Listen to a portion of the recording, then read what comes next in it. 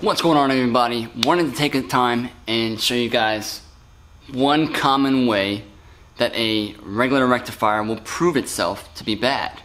Okay, super quick check that you can do in a battery. It'll tell you a number of different things. The complaint for this one was the battery was going dead. He's been going through 3 to 4 batteries in a matter of time. He's tried different batteries, tried all different situations, but it seemed like the battery was dead the next day, or whatever have you.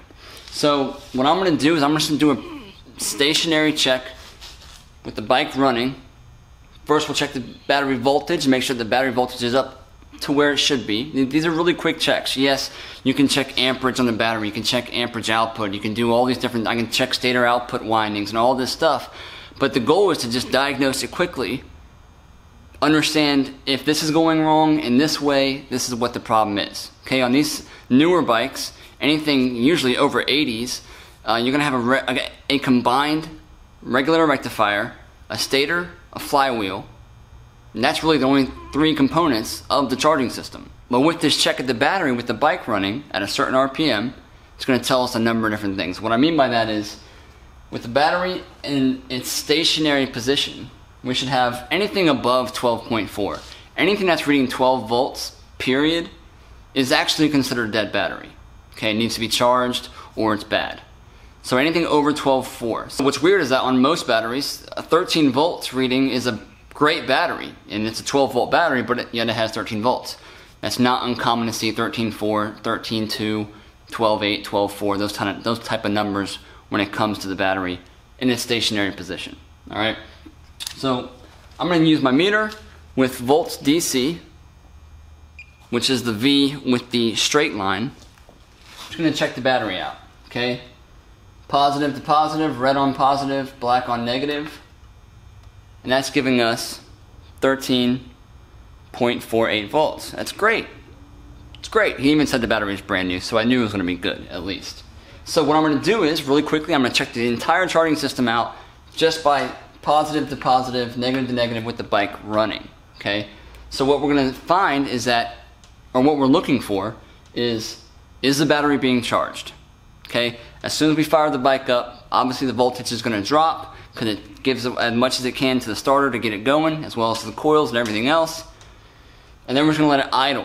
Okay, and see what the voltage is doing then. Is it slowly ticking off, dropping down, or is it pretty much holding steady? And then, once we have seen what's going on, if it's even charging the battery, because it's not being charged, boom, stator, more than likely.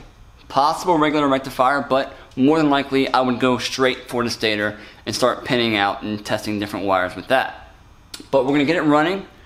Operating voltage with this at around 5,000 RPM should be around 15.5 volts. That's what they're saying with the high beam on. Because with the high beam on, it's saying that on a stock system, that's as much current output as you're going to give this thing. No highway lights or LEDs or disco balls or anything like that. Stock system with the high beam on should be all that you're giving the system, or all that you're taking from the system.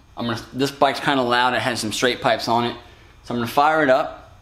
I'm going to bring the camera in on the meter. You might hear me talk, you might not. Like I said, the bike's kind of loud. 5,000 RPM is screaming with straight pipes.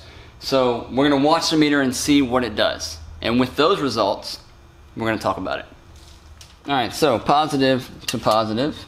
I'll always touch this negative lead to here. Or I can really touch anywhere on the ground because it all feeds back into the ground system. So what ideally straight to the battery is what you want to do. Alright, so I'm going to go ahead and set my meter again to volts DC because we're not measuring AC voltage. We're testing past the regular rectifier to the battery, so batteries will only take DC. That's what we're going to check it at. So, try to hook this thing up. Maybe it will fall, maybe it won't, we'll see. Alright, so we know we have at least battery voltage. So, put my ear muffs on. Let's fire this thing up. We'll check it while it's running. At idle, maybe a little bit of throttle because I'm not sure how well it's going to idle. And then I'll bring the RPMs up. I might hit 5 grand. I don't have these bikes don't have a tack on them, so I'm gonna get it pretty ripping, and we'll see what happens. So 13, it's dropping because the lights are on.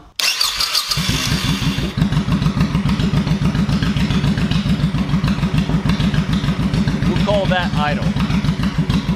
It's pretty much staying put. Turn the high beam on.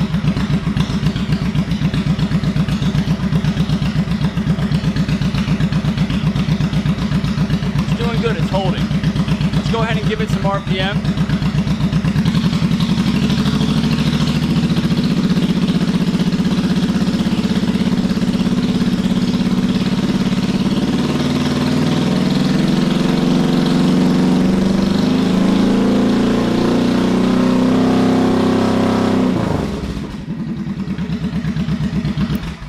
So, with those results, it's pretty easy for me and for you to isolate one thing, okay?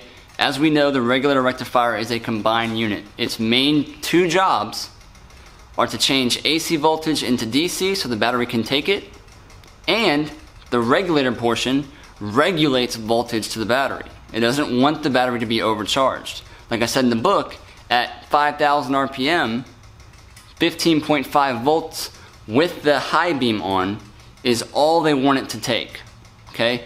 Which means that anything past 15.5, the regulator rectifier's job is to take that voltage and send it elsewhere other than the battery. It doesn't want the battery to get over 15.5. That's just unsafe. Okay, if you're charging the battery like we saw, 16, 17, and climbing, if I were to give it even more throttle, that wasn't even 5,000 RPM. If I were to give it even more throttle, it would have just kept on going. Okay, because that AC voltage is putting out a lot.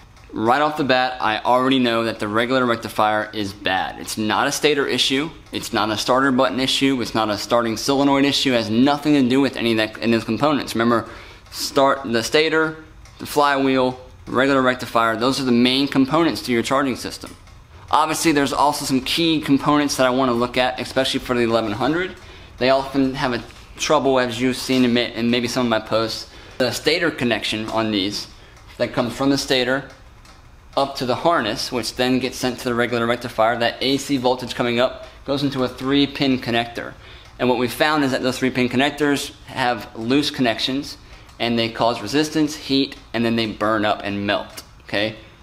Seen it many, many times. It's as simple as tracing back wire, cutting it, putting in new wire in a new, brand new connector, solves the issue.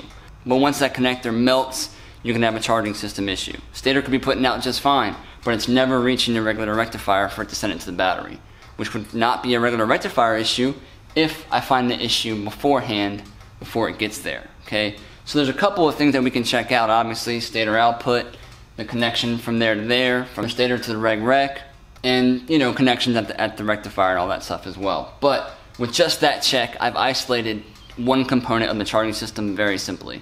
It overcharged the battery. This guy was dealing with overcharging all the time. It's very dangerous. Obviously, batteries can melt, catch fire, explode. There's all different types of scenarios that I've seen.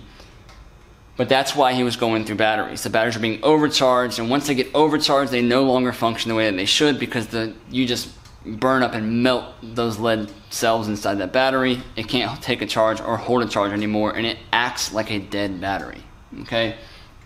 So what I'm going to do is put a brand new regular rectifier in there. It's a combined unit. It's $57, which is awesome. It's actually very rare for regular rectifiers to go bad on Hondas, especially the newer ones. Very rarely do we deal with those type of systems where they are going bad. Usually it's stator or the harness connections between that and the regular rectifier. I'm going to swap it out, put a new one in.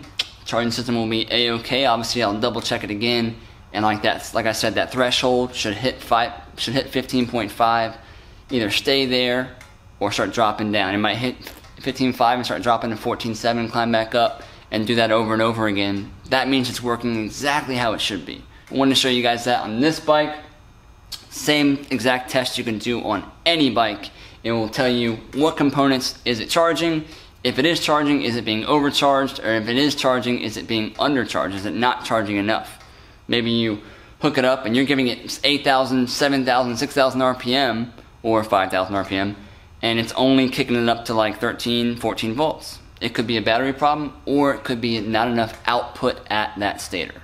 Okay, just a side note. But that's all I wanted to talk to you guys about. I hope you guys find that helpful when it comes to your charging system issue. Obviously, there's a number of different issues that can also go wrong with different bikes. but there's no real reason for me to pin out or check and probe that regulator rectifier. It's a sealed unit. I can't fix it even if I did know what was wrong. Probably diodes burn out, transistorized doohickeys, and all these different stuff inside of it. There's no point. Put a new one on there, good to go. If you haven't already, be sure to check out the Inner Circle. Tons of cool stuff going on there all the time. A lot of videos don't actually make it onto YouTube because they're all embedded inside of that Inner Circle. Tons of cool, detailed information where we really dive in on the members' bikes that I'm working on, and really break down fundamentals of them so we know exactly what it is that's going on and not just a general perspective of what could be. Thank you guys so much for checking out this video. Be sure to like, share, and subscribe to the channel. Until next time, guys, Cody from TheMotorcycleMD, bringing you guys quality tips and tricks for your next build or your daily rider. Take it easy. Later.